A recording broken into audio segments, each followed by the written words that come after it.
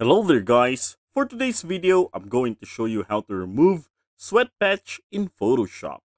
And also we will dive deeper into duplicating layer, using a quick selection tool, using fill, and adding mask and using a brush tool. So let's get started!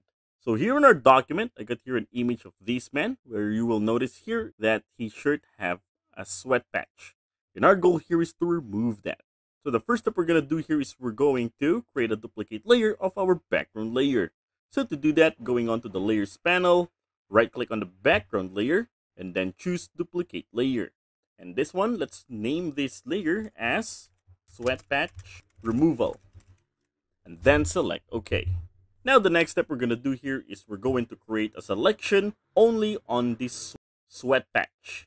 So to do that, with the sweat patch removal layer selected, I am going to the toolbar and find the quick selection tool. So actually it's here on the fourth tool. It shows this symbol.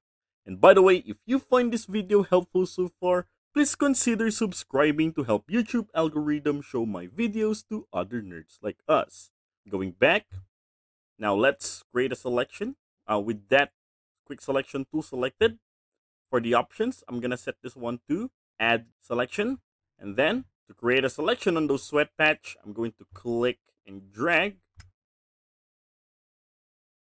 to make selection on it. So it's something like this. All right, now with this selection, I'm going to the menu bar, go to edit, under edit, choose fill. And this fill dialog box will appear. For the contents, set that to content aware. For the mode, to normal, to opacity to 100. And once set, select OK. Alright, now look what happened when I did that. Now it already removed the sweat patch on it. But if I'm gonna deselect that, so press Ctrl plus D, the edges is not that smooth.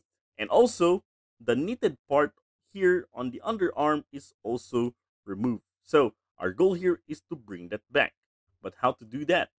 Okay, with the sweat patch removal layer selected, I'm going to add a mask.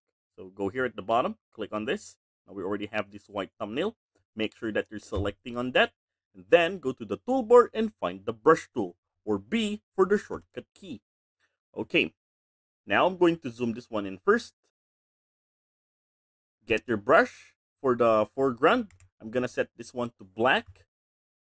For the opacity to 100. And then increase the size of the brush by pressing the close bracket key.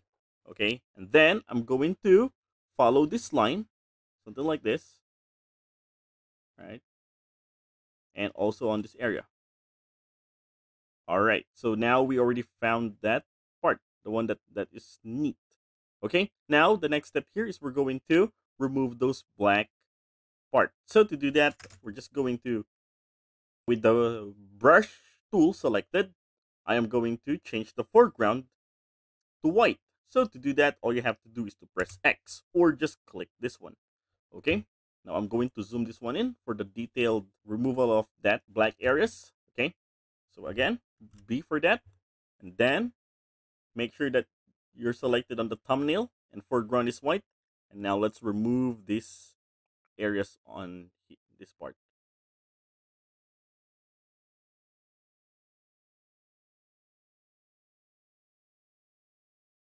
All right, now this one is cool. All right, so I'm gonna zoom this one out. All right, so those lines or those knitted lines are already back. Okay, now next step here is we're going to fix those edges. It looks like it has a stain on it, right? Okay, now zoom this one in. And now this time I'm going to make use of a clone stamp tool. Going on to the toolbar, find the clone stamp tool. It's over here. Or S for the shortcut key. For the options, I'm gonna set that to 100. Okay, and then for the brush, I'm going to adjust the hardness into around 50%. Okay, all right, and then you start using this. So to use this one, all you have to do is to press Alt and hold it and get a sample from a clean area. So just like here. All right, so I already get a sample. Now let's just paint on it. But before you paint that, make sure that you're not clicking on that mask thumbnail, but I'm going to click on this layer thumbnail. All right, this one. Now let's start applying this clone stamp tool. Okay, let's paint on this area. See, I've said. Press Alt, get a sample, and paint.